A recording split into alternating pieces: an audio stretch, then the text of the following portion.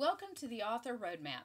Edie Melson here, and today I'm going to be sharing how to add personalized social media buttons to your WordPress site.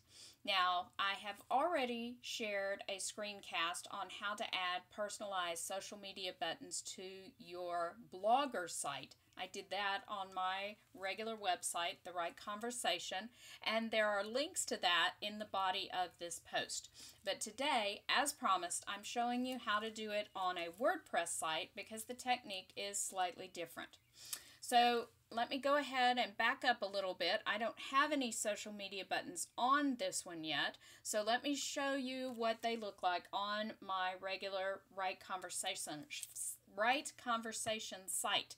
These are the personalized social media buttons that I put on that particular site. And the first thing you have to do to add these buttons is you have to find the images that you want to link to your individual sites. Now, that is actually very easy to do. What you will do is you will go to Google or whatever site you like to use as far as doing a search, and you type in free social media icons. Now, there are all kinds of social media icons. Some of them are free, some of them are for sale. You can even have ones custom designed for your site so they don't look like anybody else's in the world. But for today, I'm going to show you where to get the free ones. So you type that in and you scroll down and decide which one of these sites you want to go to get your free social media icons. Now, one thing about the free icons, there's different levels of free. No, they won't charge you any money for free, but some of them have certain requirements, like they require attribution, which means that you have to give credit to the person who designed it in public near your social media buttons so that if other people see them, they can get free advertising, basically. So be sure to read the directions from whatever site you decide to use to get your social media buttons and follow those instructions so that you aren't in violation of their requirements. All right, I'm going to click on this site, 30 best free ones, and I'm going to scroll down. This will have some directions on how much it costs, or not how much it costs, these are free, but what sort of attribution is required. And I scroll through and decide which ones I want to use, and then I would click the download button. All right, once you have downloaded them, you want to save them to your desktop so that they're easy to get to because we're going to be opening those. Now, these images need to come either as individual JPEG files or individual PNG files.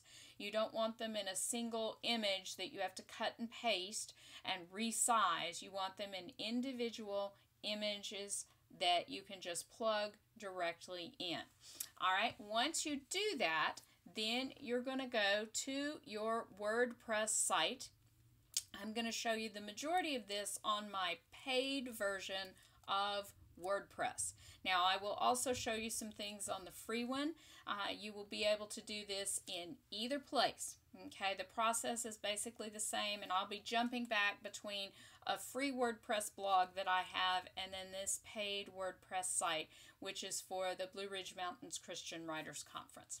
All right, so whether you have free or paid, the thing you want to do next is to click on your posting window, your compose window, where it says add new post. And you want to go in and title your post, "Do Not Delete or Publish." Okay, and I'll go on and put social media icons so I know what it was that I didn't want to delete or publish. And the reason you don't want to delete it is because we will be hosting the images with the links right here on this post. And you don't want to publish it because it's not really a post, it's just a place to host the images. So you want to make sure you do that, okay? Then at the end, when we are done, we won't click on publish. What we will click on is save draft, and this will be saved in your draft files and you will never open it, never have a reason to hit publish on.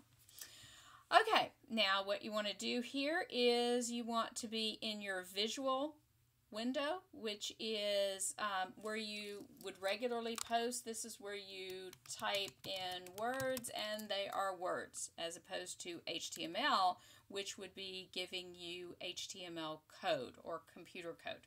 All right, no coding involved with any of this. This is easy. All right, so we're in the Compose window, and what we want to do is we want to add an image. For this particular version of WordPress right here, you would add media. For the other version of WordPress, this is the free version. You can see I've already uploaded images here. This is what you would click on to add media. Okay. All right, so I'm back here. I'm going to click on Add Media, and I'm going to upload the files. I'm going to select the files. Come on. There we go. All right, this is the folder that I have. I'm going to choose Facebook, and I'm going to choose Twitter. Okay, now you will notice on my Blogger site, I also chose the email icon. Now, for WordPress, whether you're using the paid version or whether you're using the free version, you cannot hyperlink to an email address. So you can't use that particular one. You'll have to have a different kind of a contact form. So we're just going to do Facebook, and we're going to do Twitter. Now, one difference between the paid version and the free version. On the free version, you have to upload these images individually. You can't highlight two of them and click choose. If you do that, then they will come out as one single image, and you won't be able to hyperlink to both Facebook and Twitter. So for the free version, you upload the images one at a time. But we're in the paid version, and I'm going to upload these together, and I'm going to hit choose. And you'll notice they're coming up. I want to select both of them. Let's see, will it let me? No, it won't let me. All right, I'm going to select them one at a time. All right, I'm going to select Twitter. I'm going to insert that into the post. Then I'm going to click back on Add Media. I'm going to hit the Facebook and hit Insert into Post. Whoops, I inserted both of those as Facebook. Let's do Twitter. That one is Facebook, already on there. Now let's do Twitter. There we go. Insert into post. There we go. All right. Now, what I want to do is I want to hyperlink, or I want to link these images to the correct social media networks. So I'm going to click on this one, and then I'm going to click my link button. Insert or edit link right there. All right. I need to pull down the link options. Now I want to make sure that this is open link in a new tab. All right, now let's go over here to Edie Melson. There's my Facebook. I'm going to copy that, go back to add new post, and I'm going to paste it right there. It says open link in a new tab, and I'm going to hit add link. All right, I'm going to do the same thing for Twitter. I'm going to hit the link, highlight the image, click on the link, pull my drop down menu up, make sure it says open link in a new tab.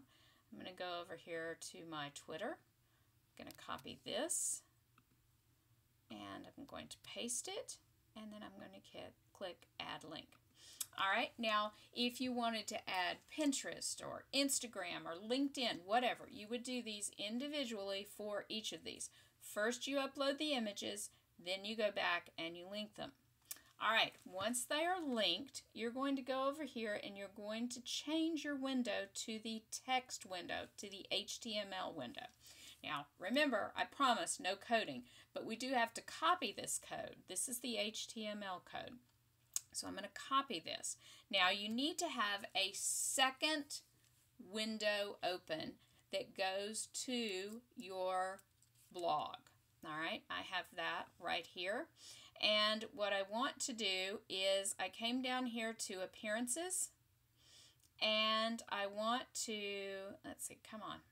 let's see, I don't want media appearances. I want regular appearance.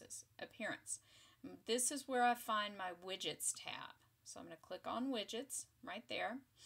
Okay, and I want the text widget. So I'm going to scroll down until I find the text widget right here.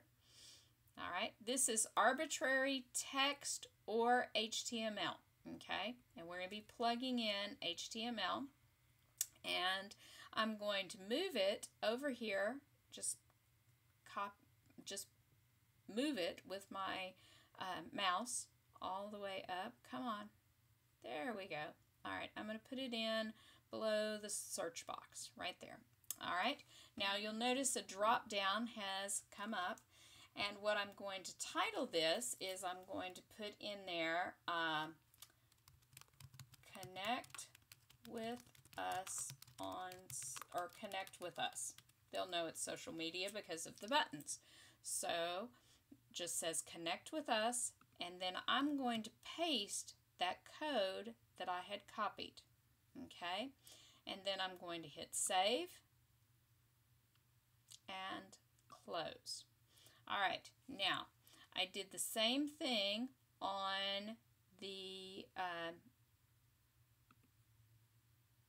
on my WordPress site.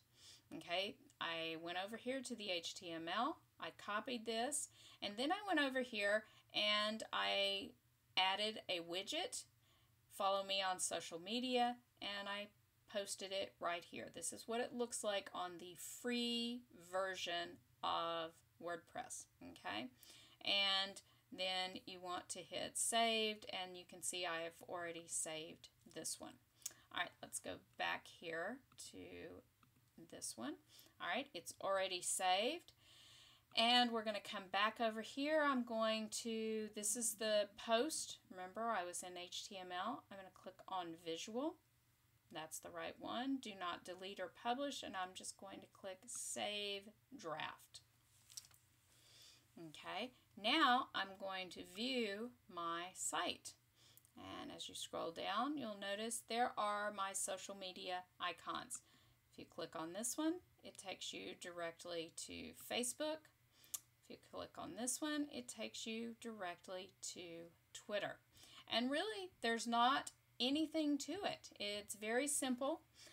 You just have to make sure that you have two windows open so that you can get to your widgets without closing out the post that you're copying from. Now, I'll be happy to answer any questions if you'll just leave them in the comments section below. You're also welcome to leave suggestions for future screencasts that you would like to see. All right, that's all I have for you today. Thanks for dropping by. Bye.